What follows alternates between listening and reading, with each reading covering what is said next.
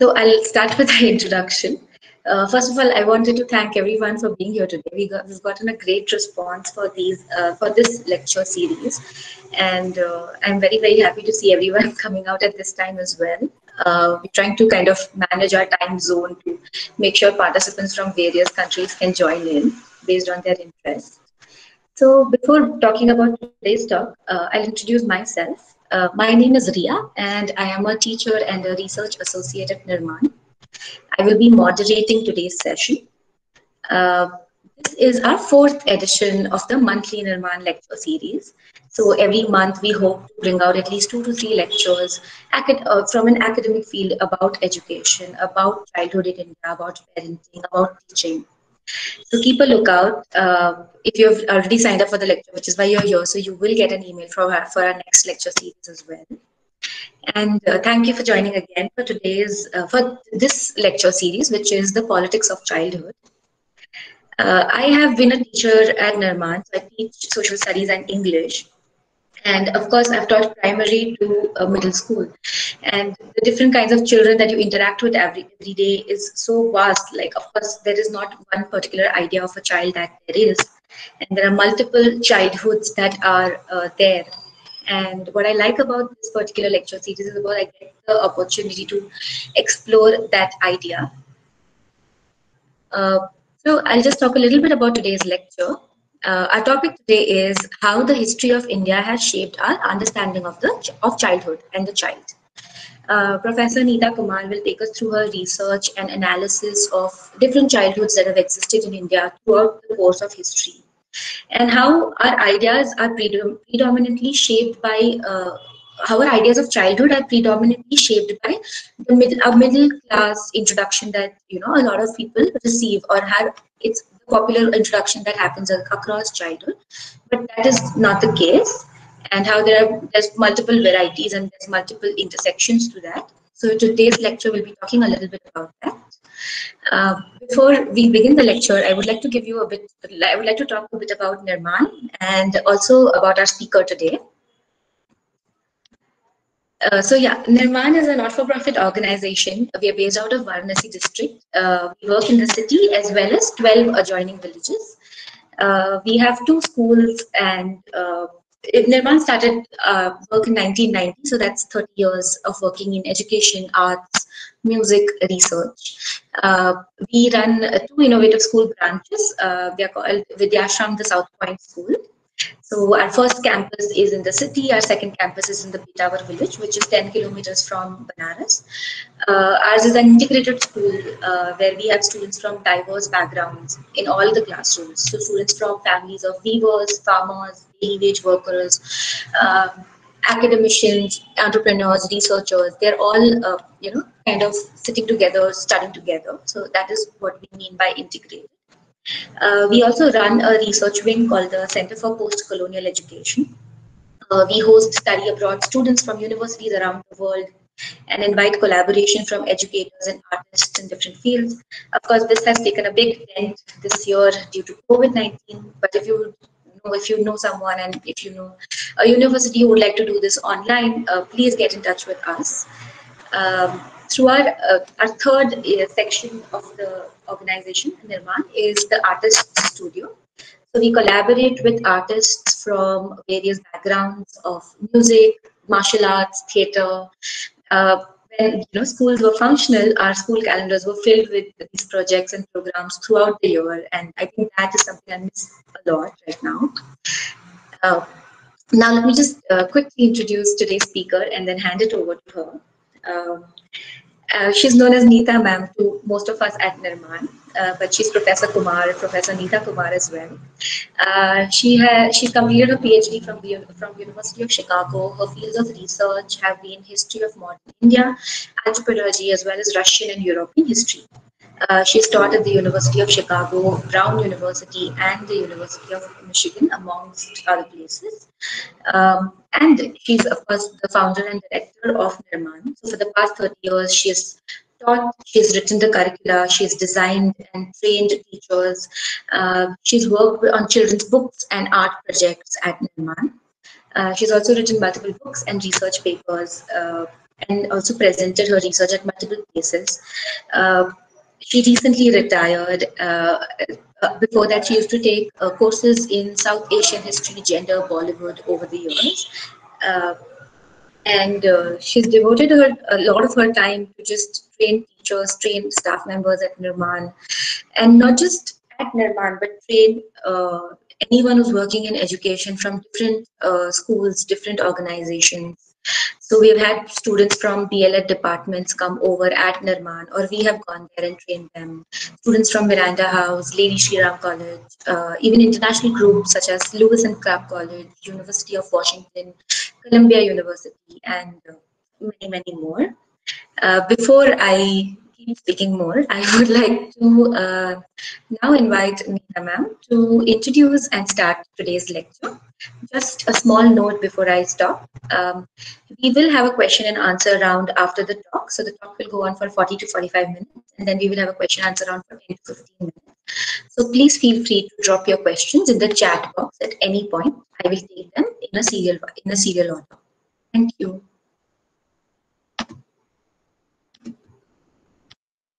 So welcome to everyone. Thank you so much for joining me in this conversation that I want to have about children. And as Ria just mentioned, it's in two parts. So I have sort of divided it, and I'm deliberately not going to talk about religion, which means a lot of things to do with history also.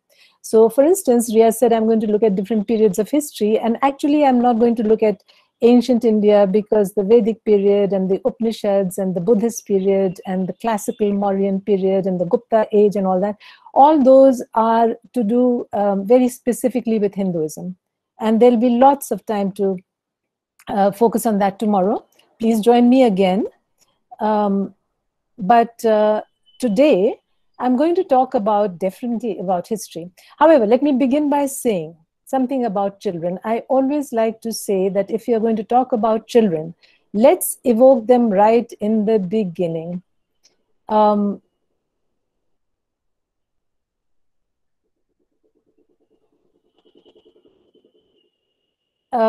Yeah, so children have many enemies, right? Who are their enemies? I wish I could really see you all and interact with you more. That's what I prefer, but maybe later we will have this conversation. So if the children are low caste, it's upper caste people. If the children are girls that we are talking about, it's going to be the patriarchs, whether men or women. If they are poor, then it's the privileged people and the privileged families and the children of privileged families.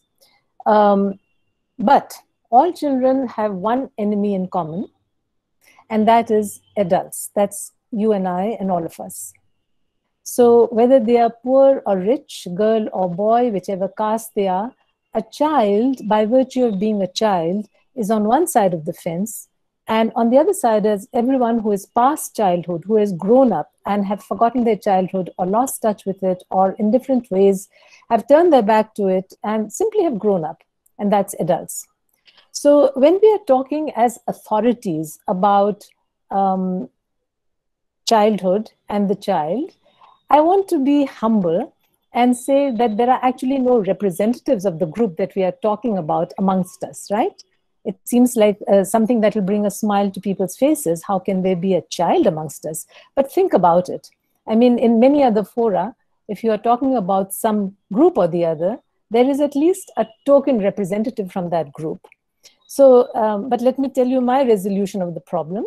I spent the day today in teaching 2 classes.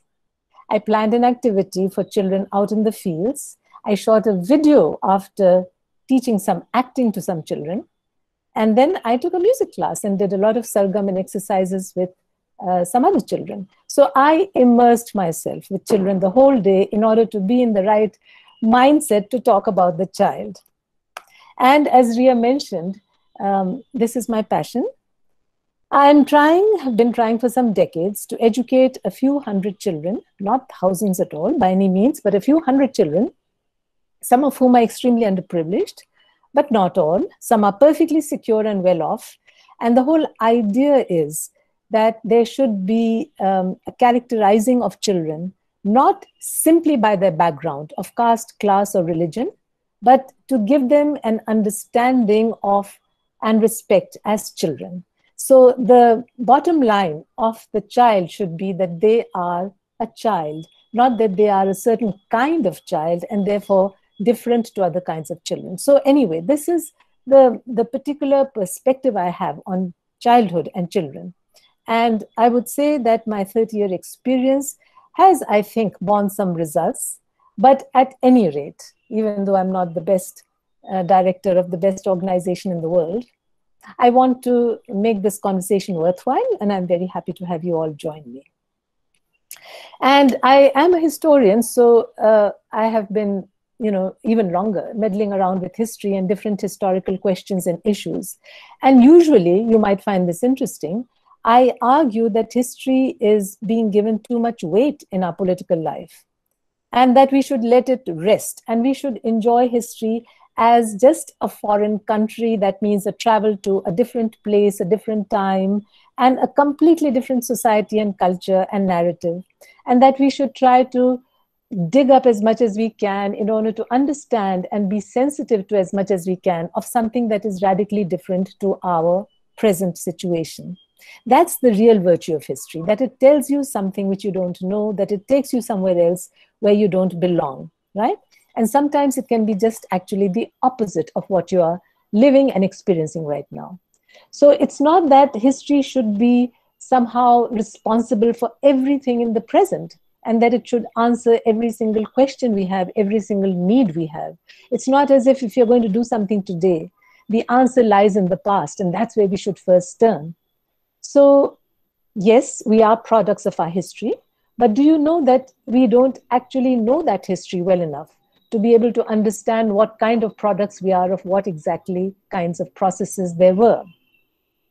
So although my take on history is that we should not meddle with it too much in answer to present day problems, today I'm reversing my own chosen perspective, and I'm going to argue that we cannot actually run schools or do anything which is just and fair for children unless we are familiar with the historical explanation of our present perspective on the child, right? So please take what I say with this sort of qualification that I do not maintain that history is the answer to all our problems. I'm just saying that it's very, very, very useful to look at the historical background of many of our ways of thinking about children, okay? I spent yesterday in preparation for this lecture by watching a few movies. And one of them was called I Am Kalam. I hope you've seen it. It's a very feel-good movie, as they say. And it's actually even publicized as morally uplifting or something like that. But it's very interesting, and that's why I was glued to it for the whole length of it, because it reflects one of the problems that we should be aware of with regard to children in India. Now, as at least both Hollywood, now with Hollywood, I should evoke the title of Slumdog Millionaire, which was, of course, famous because it won many awards and all that. And maybe you've seen it. It's quite a bad movie, actually. Excuse me for saying that. But between the two of them, what you have is this very typical representation of Indian childhood, which is that they are mired in some kind of poverty and squalor, that they are a problem, a symptom, a disgrace, maybe some kind of a puzzle to be solved or a question to be answered. But whatever it is that they are, there is still this squalor or this area which has to be characterized by in various problematic ways. So in short, I have yet to see a movie in which we can see our children in India as normal, ordinary, everyday, just leading their lives as people with a whole lot of complexity to them, and not primarily characterized by their poverty and the lacks that they experience. This is exactly going to the heart of the problem of Indian children, because this view of children comes from our history. And by that, I do not mean the ancient period or the medieval period. I'm talking about present day times, the last 200 to 300 years. Literally, the British colonial period is what I'm talking about. Ever since the world was divided up into East and West, the colonizer and the colonized, the backward and the developed, we have developed a certain kind of mindset with regard to the world and with regard to all the inhabitants of the world. What happened? What happened in this period? Why am I making such huge dramatic generalizations? Well, what happened was that thanks to various technological and ideological differences, Britain managed in the 18th and 19th centuries to establish a rule in India that was not primarily based on military control, but what is today known as soft power, right?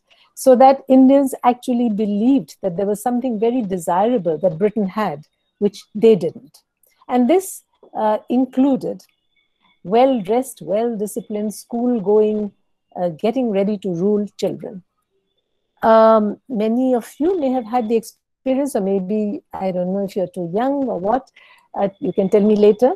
But when I was growing up, I was actually fed on a lot of children's literature, which gave substance to this view, because it was all produced either by people in England or those who were products of that kind of socialization. And I've tried to actually show that worldview. So we are making a film, and that's called Shankar's Fairies, and it's going to be finished in just a few months, and that depicts the world of a little girl. It's actually autobiographical. So it's about me when I was 7 or 8 or 9 years old.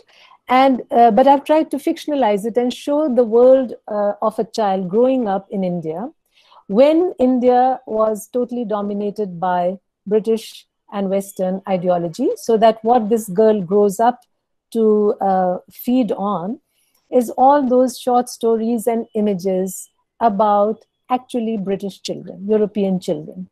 And they have nothing to do with the India all around. They have nothing to do with village India, small town India, the countryside, the traditions, the culture, nothing at all. Now, this is what happened. I'm talking about the 60s in this film, but forget about that for now.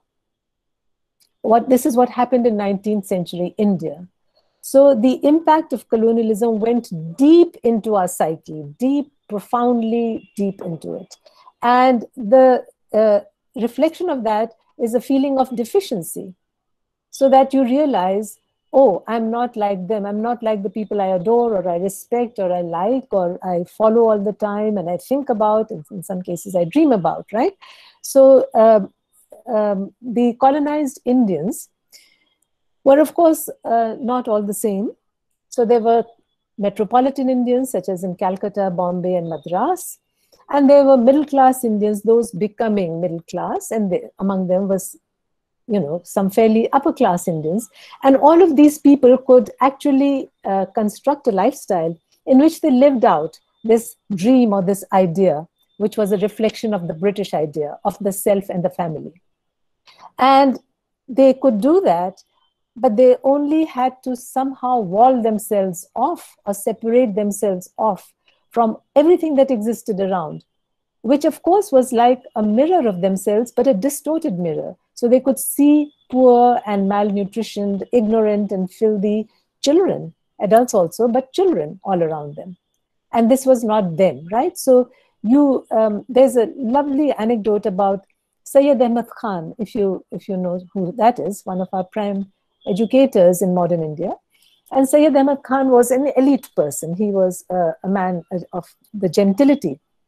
And when he was extremely well educated, erudite, and on top of, you know, the ruling class and all that, when he went to England, and this is how it hits people. You're familiar with Gandhi's example, but let me tell you about Sayyid Ahmad Khan. When he went to England, that's when he realized that he was just a native as far as the British people were concerned. And the book that he had to look at, which was titled The People of India, was a book in which he couldn't see anyone like him. It was all half-clad, ill-clad, tribal people, poorest of the poor, farmers, peasants, anyone that the particular British ethnographer or photographer who wanted to represent India as being the stark opposite of Britain chose to put into that book. And there was nothing Sayyid Ahmad Khan could do, or anyone else in his position, to separate himself from these people. People of India means the people of India. You can't say, well, I am a person of India, but I'm not them. Well, we try to do that, but it's not really possible. One way out is what Salman Rushdie does in Midnight's Children. If you're familiar with that book, and now it's out as a movie on Netflix, so of course, your speaker today has watched that as well. I have a lot of recommendations for movies, so ask me anytime. But in Midnight's Children, he creates a double. So there's a rich boy and a poor boy, Salim Sinai and Shiva.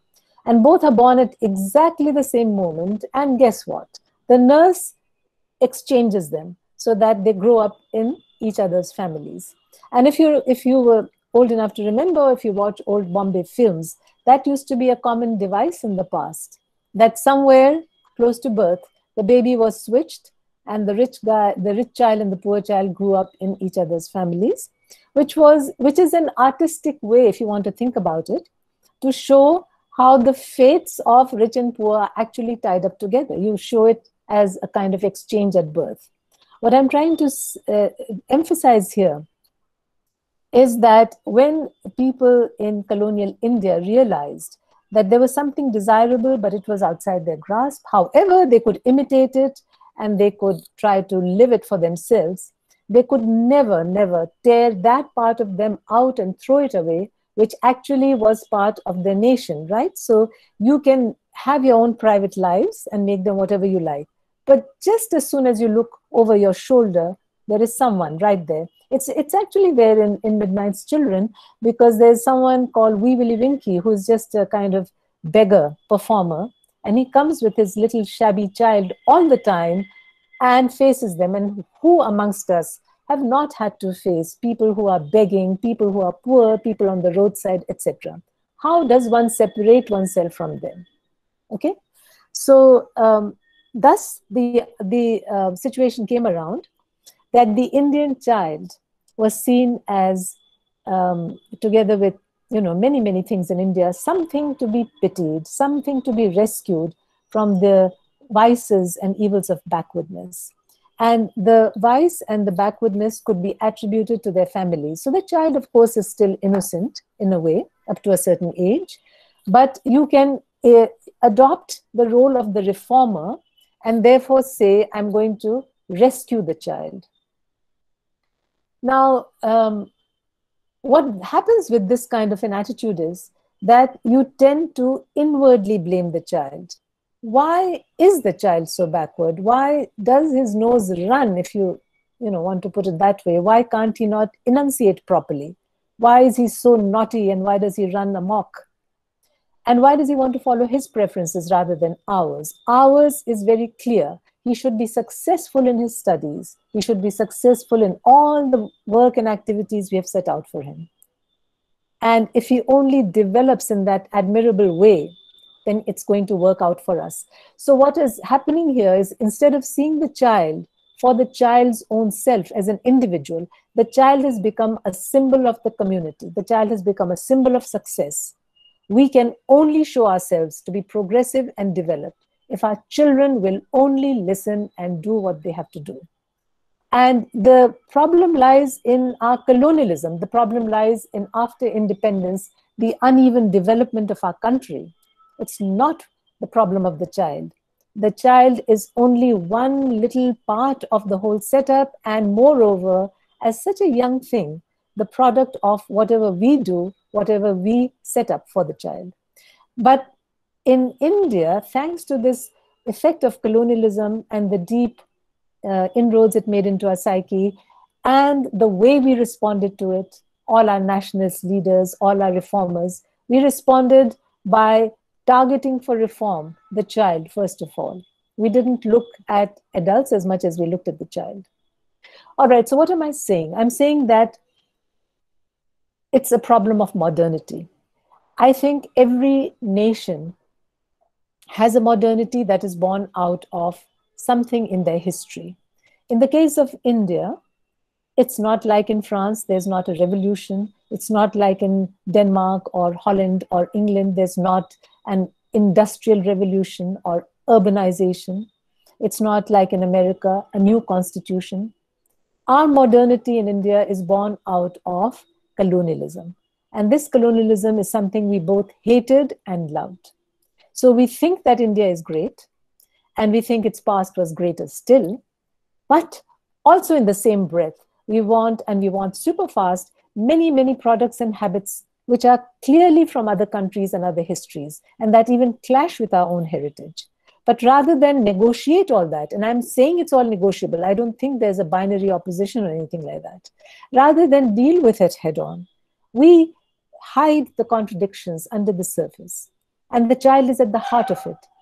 We know perfectly well, if we were to sit down and discuss it, that this idea of the child, the precious child as it's called in the literature, and childhood was quote unquote discovered only in the mid 18th to the 19th centuries in Europe. Before that, even the Europeans did not have a notion of the child as a separate individual entity, and rather only as a property of the community. So this happened because of industrialization, urbanization, and various revolutions, and the coming of modernity in Europe.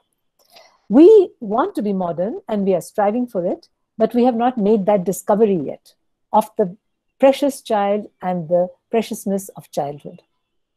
And maybe we shouldn't. I'm not saying that that's the way to go. I'm not saying at all that we are now, as it's called, in that same historical process, and we should soon follow on that. But we have to at least negotiate with it. We have to discuss it. We cannot keep blaming some kind of group, pointing our fingers to them for the failure of not being that, or expecting the child to deliver the goods to us. Let me take a quick detour here, just to tell you a little bit about the historiography of the subject, what historians are doing about this. So there are two clear sides in the history writing on the child. So one is very sturdy and very solid. It's very painstaking, very well documented. And it's a history of the growth of rights for the child. And this takes the two forms. One is about the working conditions for the child, the rights of the worker. And one is about sexuality. So how the age for child marriage was raised, periodically. So it went up from a remarkable, 8 and 12 to 14 to 16, with a lot of controversy and a lot of conflict. And related subjects such as permission for child widows to remarry, or for child marriages when the girl became an adult, to not cohabit with their husbands if they didn't wish to, how divorces were possible. So all of these are within this approach of history writing. So here the underlying assumption is that we should be modern, we need to be modern, we need to have the same kinds of rights as, for instance, in the UN, United Nations Charter for Children's Rights, which gives a universal definition of what is a child and what is a child's rights. So that kind of thing is what we have to trace in the history of India. This is one approach, okay? The other approach is, as was mentioned already, that childhood is multiple, that this is only one side of the story about how progress was achieved. But there's a whole other side about when progress was not achieved, right? So we have lots of children who are vagrants and homeless and orphaned and neglected in different ways. And history writing is actually quite rich on this group, which is surprising.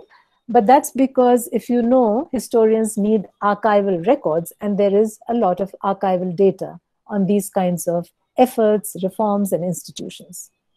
Now, when I set this up and I talk about the things that worked and were done in favor of children in Indian history writing, and those things that were not done, so there's a record of working class children and all those kinds of children also, what I'm suggesting is that we are leaving out a whole history, which is extremely difficult to document. There are almost no archival records. And this would be the history of children who are leading normal everyday lives, rooted in their homes. And homes are, of course, diverse. Some could be broken homes or one-parent homes, etc. So there is a whole other side in which the child should not be just a problem. Okay? The child has his or her own individuality, own life narrative, and a very rich, complex history, which is not covered yet in our history writing. Their histories are not written, and what exists are mostly the histories of children seen as problems, which is a good thing. If you don't even do that, we're not going to get anywhere at all.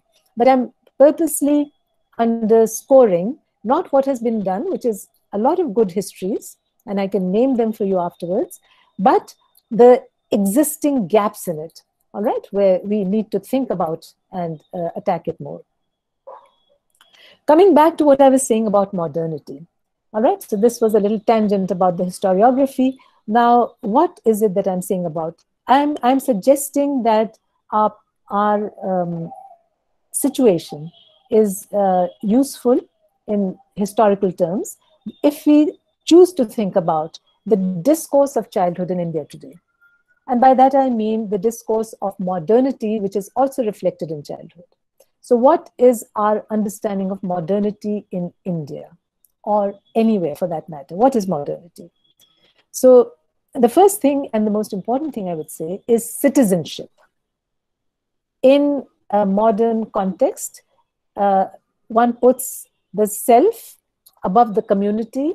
At the same time, the self is bound by a compact to other selves, so that there is an exchange of responsibilities towards the state and society, and in exchange for certain rights, right? So this bondage is attended by a lot of freedom. So individuals feel free, but of course, a citizen is caught in all kinds of legal and other obligations. And this is very, very specific in modern societies.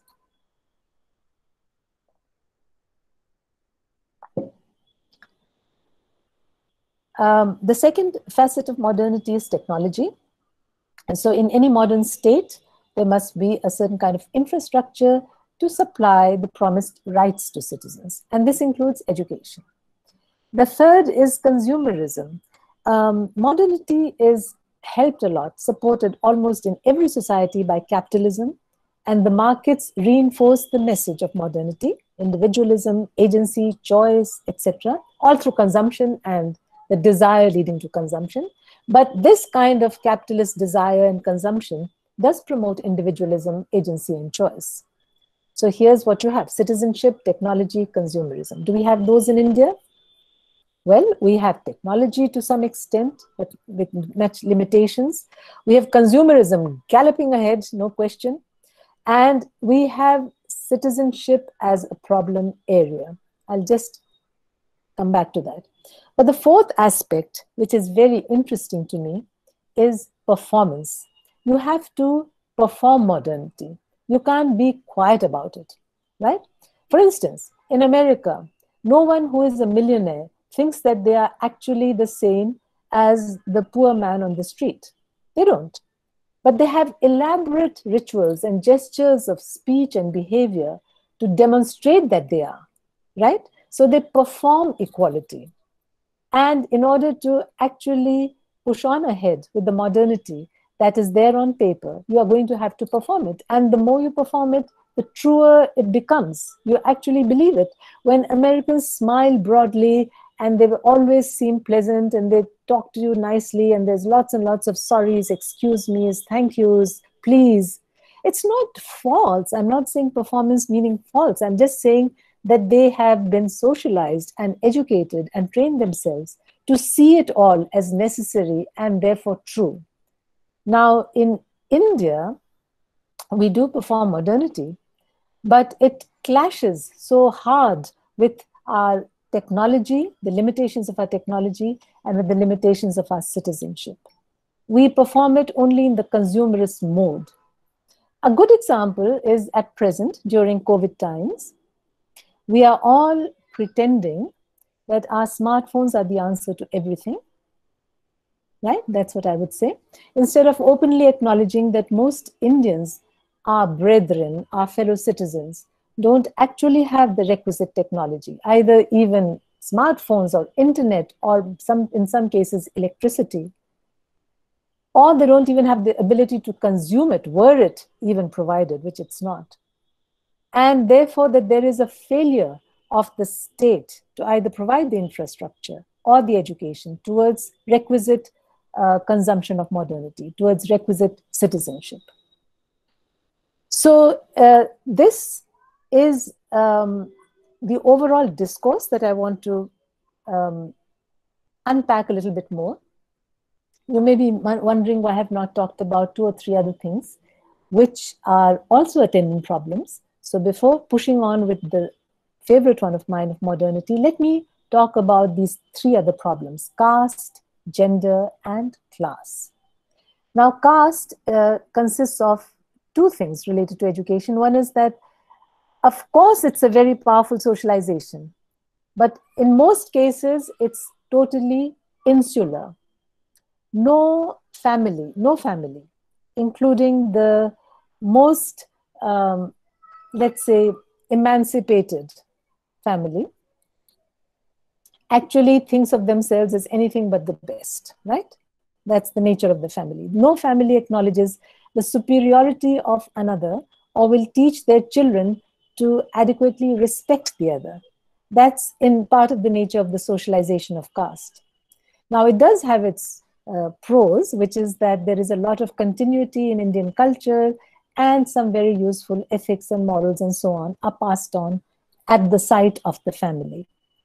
But the other problem is that we still have discrimination. In fact, now we have probably a little bit more than we had a few decades ago. And in the absence of other discourses which are submerged, caste continues to have a certain amount of legitimacy, which is not legal, which is not correct. So when you want to label a child as failing, shockingly enough, you call them by their caste names.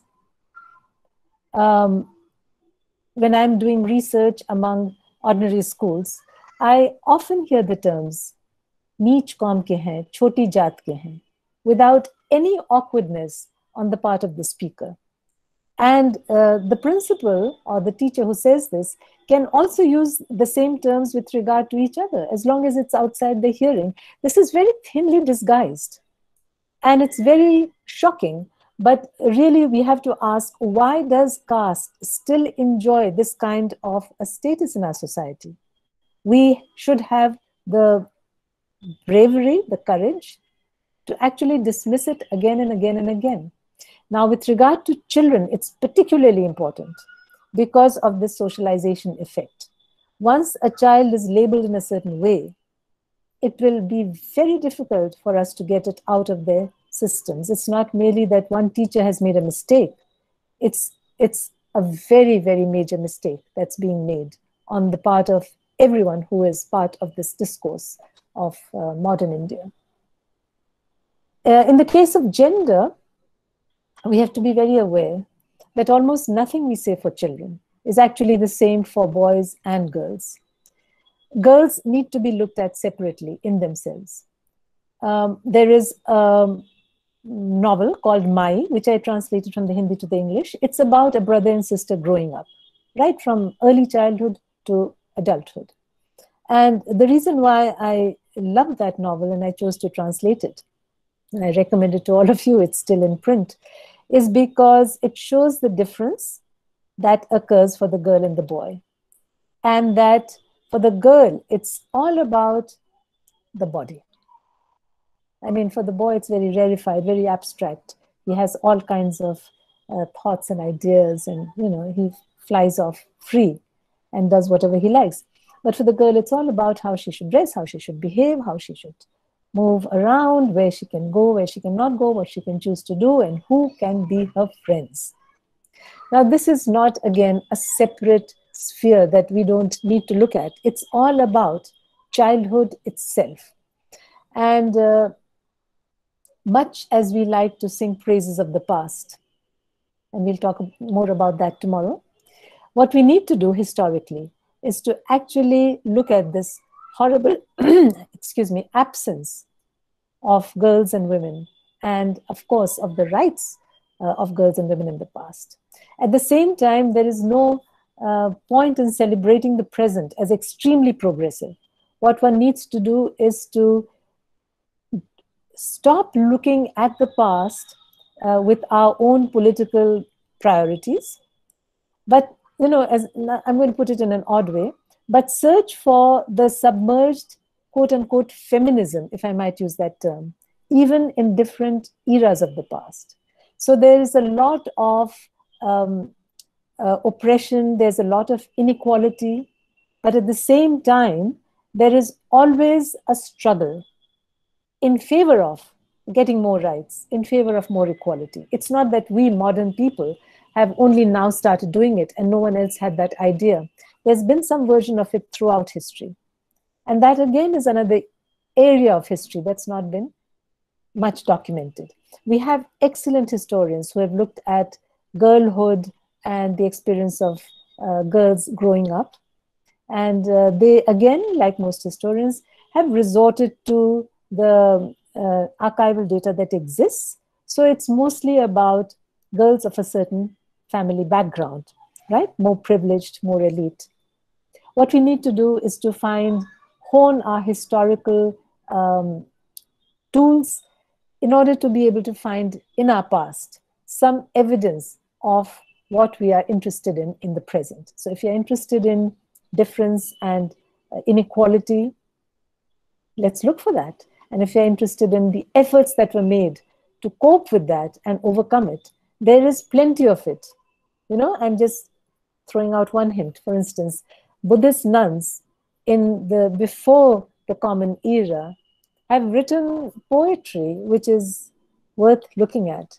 And they were singing about agency, choice, and individualism in those poems. And then there's class. So in a modern society, it's not that class doesn't exist and people are actually equal. Modern constitutions promise equality. Everyone is equal as a citizen. And there are lots of opportunities to make this successful. But the job of a modern society is to provide institutions, and specifically educational institutions, that can overcome given class barriers. So in all developed countries, it's been the schools that have been able to promote more and more social mobility. What we have in India is the biggest problem of all, which is that there is a cycle that people are not able to get out of. If your parents are poor, then it's not going to be possible to do that Abraham Lincoln thing. Yeah, if you've heard of what Abraham Lincoln was. Maybe in the past we had people, I believe that Rajendra Prasad, who was the first president of India, also studied in a village school, just like Lincoln did. The difference is that Lincoln's family was very rural and very ill-educated. I don't think they were very well-educated people. And Rajendra Prasad's family were probably already educated. So he was not a first-generation learner. And this is important because the main problem in India, which is historically derived but very, very pressing today, is that we have no way of dealing with first-generation learners.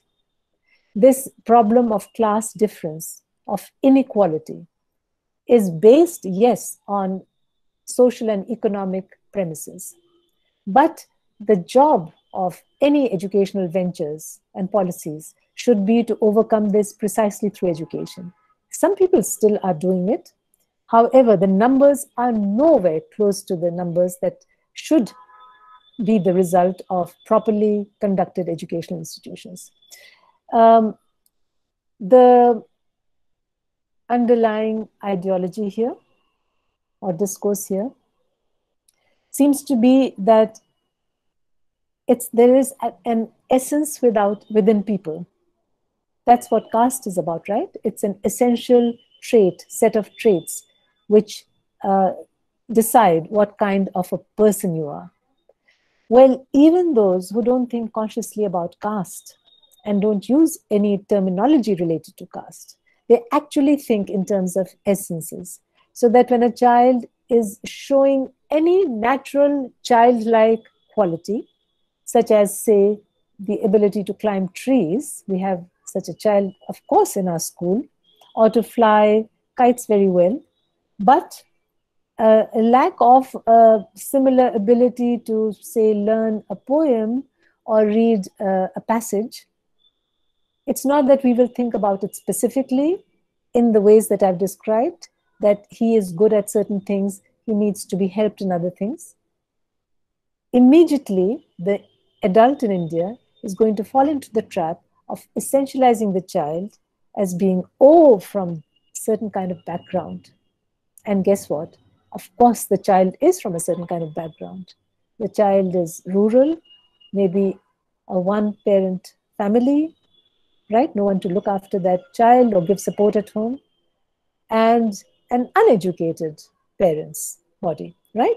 So first generation learner from a poor family without adequate middle class kind of support at home.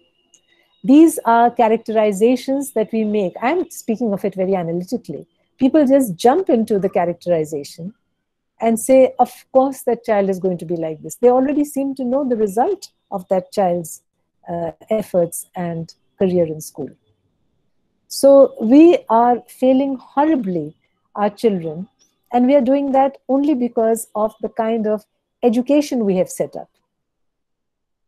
We have set up a very interesting format, which could be called the box of modern education, right? But within it, what we are doing is we continue to give children certain very limited resources and limited technologies. We are not being fair or just to them. We are not giving them what is needed for that thing to work. And then we label them failures. You know, it's like saying, here's something, offering it, then withdrawing it, and saying, oops, you don't have it. Or creating certain things for them, which is, say, a platform on which they're not going to be able to stand, they're going to slip and fall, and then say, oh, you weren't able to stand at all. Look at that. That's how stark it is. Okay, let me end by saying that, of course, there are children who are very nicely supported by their families, who are being able to do very well in school. However, those children are not being fully actually supported because they, in these privileged schools of theirs, are being separated from their environments in a very crucial, in a very highly political way. In all the elite schools that I have researched and looked at, one thing which was very interesting was the discouragement of different ways in which they could potentially have bridged the gap with their environment. For example, the learning of Indian languages. That's the simplest way. And we are coming now to a problem of language teaching, I guess. But the way that English is promoted in these schools is by discouraging the whole world out there, which is made accessible through their own languages of India. So we are developing a class when they become adults, these same children, a class of leaders in India who again are unable to understand their own childhood. They think that they are special as children without understanding that there is a class divide between their kind of families and the kind of provisions and which are made for families that are different, right? As opposed to other lectures, I have not given my children and my examples names this time. I'm just keeping starkly to the prose without telling you too many narratives. But I hope it's coming alive to you. As I said, I wanted to end by asking who is to blame. Am I blaming the teachers when I'm quoting them as using certain kinds of terminology? Am I blaming policymakers? Am I blaming the administrators? If I'm saying that we have a certain colonial legacy of childhood, we have a certain definition of modernity, which is the real problem in our way of dealing with children, who am I ascribing these problems to? My usual answer to that question is to say, it's you and me. It's the people who are interested in children, childhood, and education. The people who are attending webinars, who are reading and writing and discussing these topics. The kind of members of the educated classes who are working on anything to do with children, childhood, and education. It's we who need to push all this further. That's why I keep emphasizing the topics that need research, the kind of questions that need more attention. So I don't think I would ever say it's the British to blame, nor would I say it's the Indian nationalists or leaders. They both played, various important roles.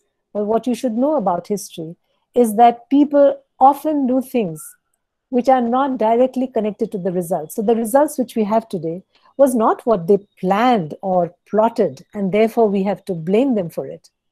The results are in our hands. At the most, we have to unpack them, deconstruct the processes that led to them.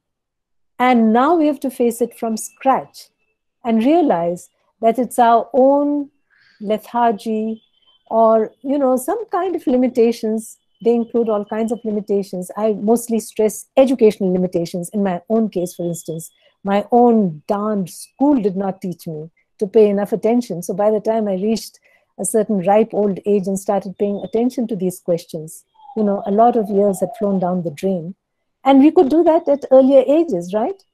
As is being done in places like the new Azim Premji University, for instance. Okay, so we have to share ways to share information with each other, to discuss and debate more, to put this on the public agenda, to make more people aware of it, more people worried about it, right? May this continue. Thank you very much for joining, and I look forward to answering some of your questions right now. Thank you so much for that talk. There was a lot of comments that were coming in while the talk was going on as well about how people resonated with the points that you were making. And so I'll quickly jump to the questions. Just before that, we might exceed our session by 10 minutes. And instead of closing at 7:30, I would like to close at 7:40. Please, I would request you to stay, of course, if you can. If not, you will have the recording, lecture recording to view. So the first question, I'll start with a few basic questions to clarify. This is by Mr. Abdul. That how much can we generalize these observations on an India level? Is there any kind of regional variation to childhood and the variation? So that is the first question. The second one is by Ruhi, and the question is, just like a child can be described from the lens of modernity, how different would the description be when looked at from a post-modernist lens? Would you like to take one more question, or should I stop here? Go ahead with one more. Okay, this one is by Janvi.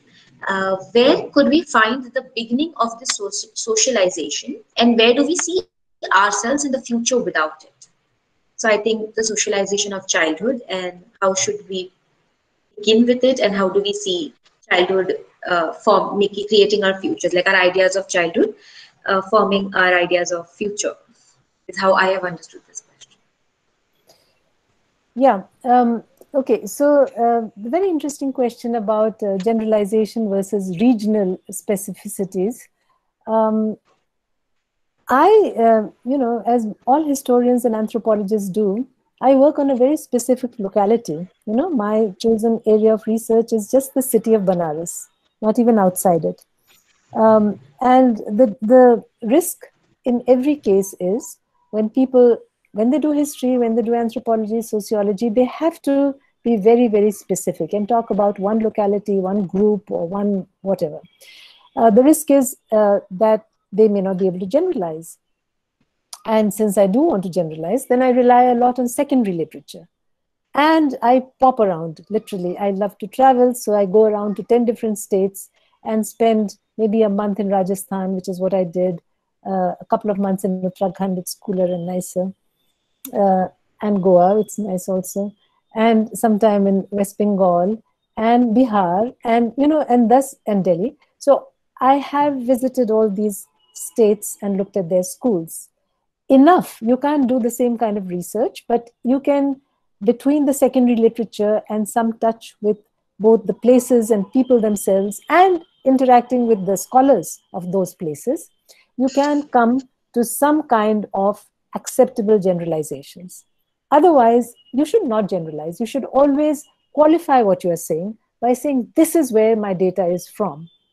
And it's in someone else's hands then to either agree or disagree with it, or to show it to be true or false. That's the nature of research. So as a researcher, and my recommendation to you is always be very specific. And if you want to generalize, do these 2-3 things that I suggested, since I did want to generalize.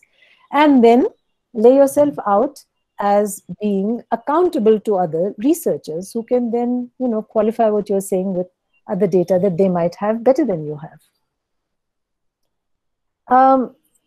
How about the lens of modernity through a postmodern lens? Well, to tell you a little secret, I was actually using a postmodern lens, because when you start questioning modernity like that, instead of taking it for granted as normal, natural, and universal, and therefore unanalyzable, that's when you are within modernity. I'm not within it. I'm looking at it as a kind of box from the outside. And to use terms, some of which I did, like discourse or deconstruct, that already gives you a hint that I'm using a postmodern lens. And a postmodern lens is, very simply speaking, almost simplistically speaking, to try to ask about the things that modernity doesn't take into account. So if you're talking about the modern constitution of India, to ask who is it leaving out, or what part of its terminology is such that it's not acceptable to some people, or it's not going to be ever followed by some people, or how does it even reach people? These are all postmodernist kinds of questions. Or I hope I did that in the case of caste and gender and class. So my lenses are hopefully postmodern, but I also want to promote it. So even if they fall short of it, you all should go ahead and use postmodern lenses. It will just be a way of interpreting and analyzing modernity. We can't choose the kind of society we live in. We are living in a society that's laboring and struggling to be modern, all right? But you could be a postmodern thinker within that construct of modernity. I have an article. I'm going to post the link to it. It's called a post-colonial school in a modern world.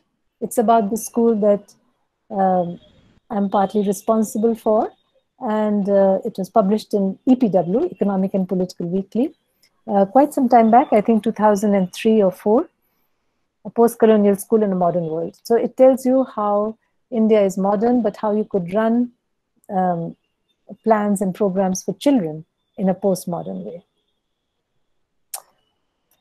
Our whole school is hopefully postmodern, or trying to be. Socialization, where does it begin and where does it end? Is that the question? Where does it begin, and then how do we see our future through it? Like how we are socializing our children, how does that form our future? Yeah, so it's a very, very treacherous and dangerous territory, because you are not always actively socializing children, right?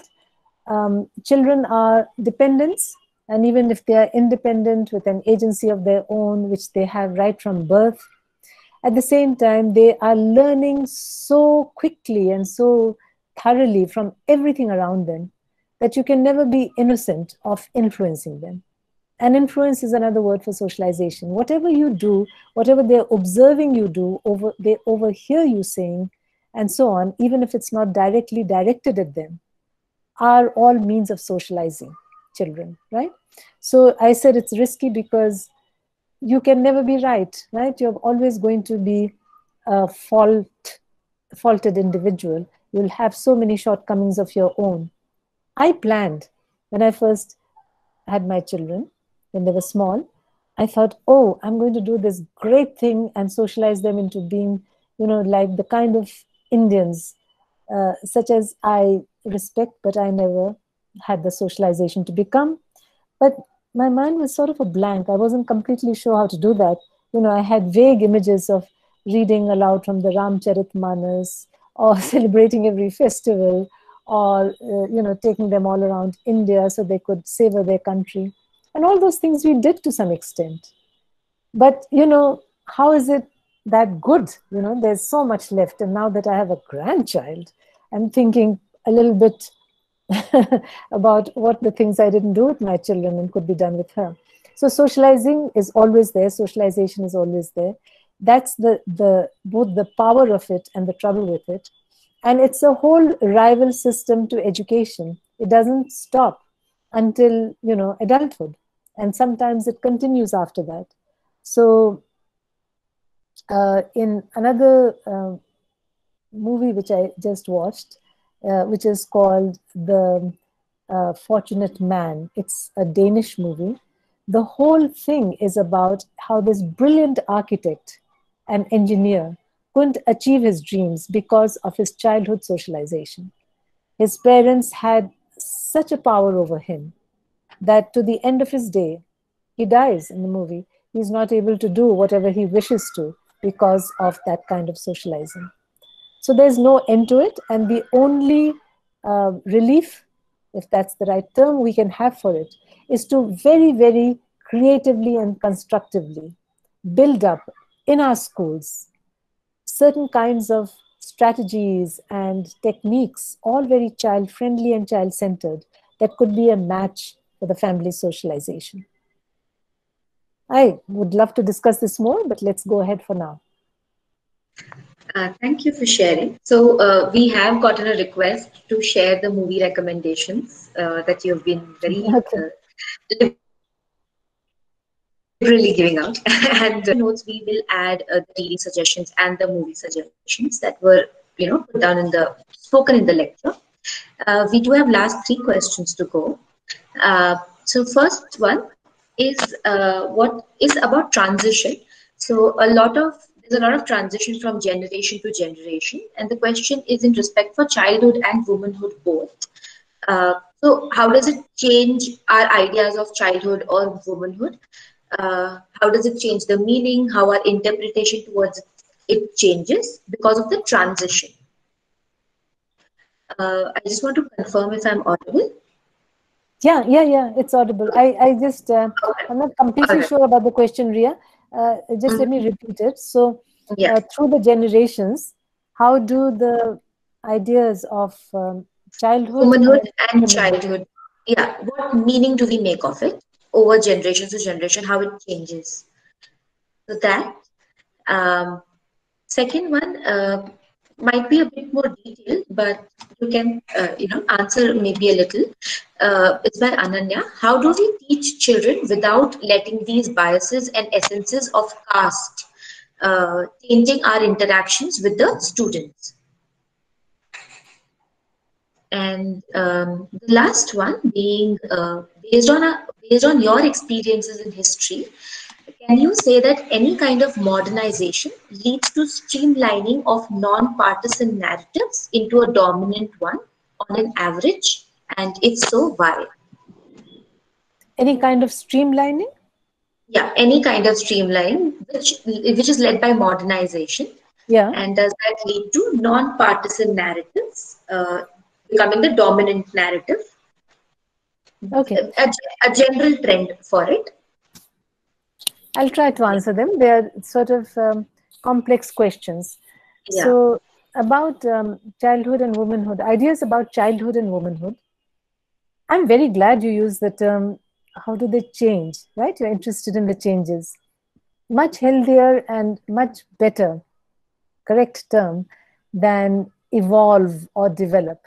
Because if you say, how have the ideas evolved or how have they developed, then that savors of one kind of linear progress where you see everything as being deficient in the past and improving gradually generation after generation.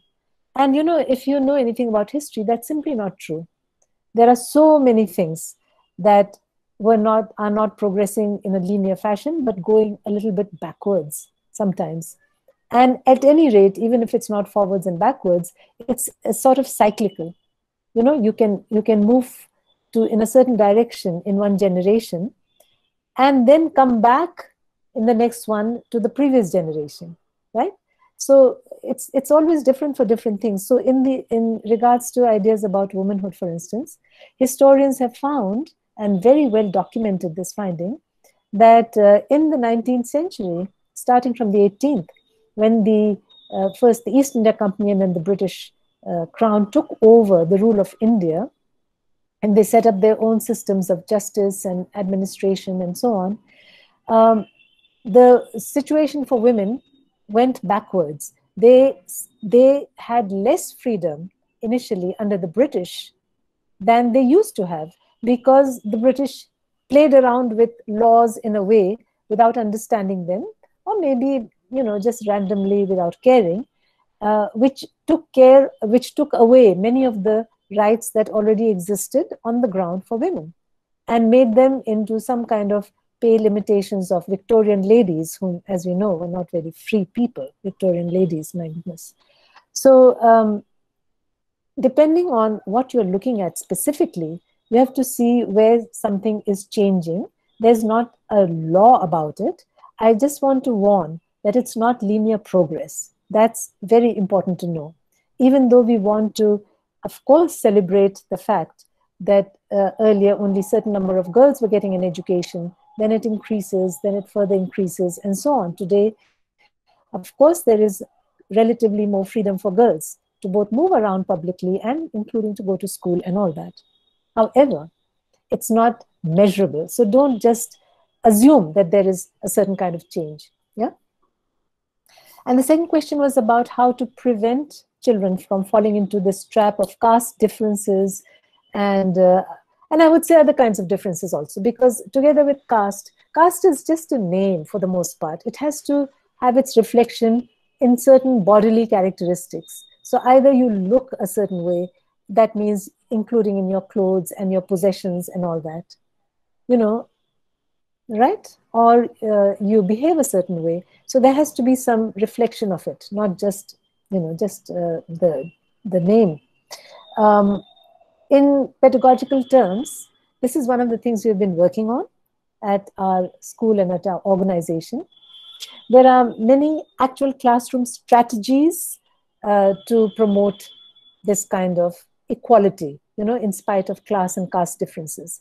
And in a nutshell, very briefly, I'll say that the main thing is to emphasize differences between children. And when you emphasize them, there will be dozens and scores of differences, of which this will seem only one, like who are your parents or how do they live. But then you go into who has a grandmother, who has 3 siblings, who has a dog for a pet, who has seen this, who has done that, who goes here, who likes milk, who likes bread, who likes rice, and blah, blah, blah, who wears this color. If you look at everything under the sun and relate it to the child, there'll be hundreds of differences among children. And then the difference of just caste or class fades into the background. This is just a pedagogical strategy. And about modernity, yes.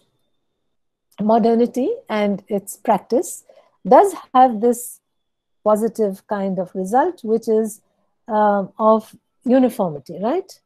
So in a modern kind of school, children are expected to be all the same, right from the uniforms, well-named things of attire, to everything else. And that's the virtue of it. You can't easily find a lot of, you called it partisanship. I'm not sure if I'm, coming close to what you meant. But yes, so with all its drawbacks, which are some of the things I touched on, there is this move towards uniformity and a kind of homogeneity in society. The caveat here, which I want to emphasize and end with, is that it has to be an actuality. It can't be just a pretense that we are doing this on the surface. But really under the surface, you can tell from some other things that are going on about all the differences between the children. If you're going to play this game and have this kind of modern institution with its modern trappings, then at least let it be real. All right? Thank you so much. Look forward to the conversation and let it continue. Thank you. All right. Thank you so much, everyone, for joining us today. We have another lecture tomorrow The topic is how Hinduism has shaped our understanding of the child. So again, it's the series, it's the same series in the politics of childhood. And it's at the same time tomorrow. If you have registered, you will get an email link about it. And thank you so much for joining in today. And thank you for staying with us until the end as well. We will be sharing the lecture notes and the lecture recording for both the lectures together in the next week. See you tomorrow. Thank you.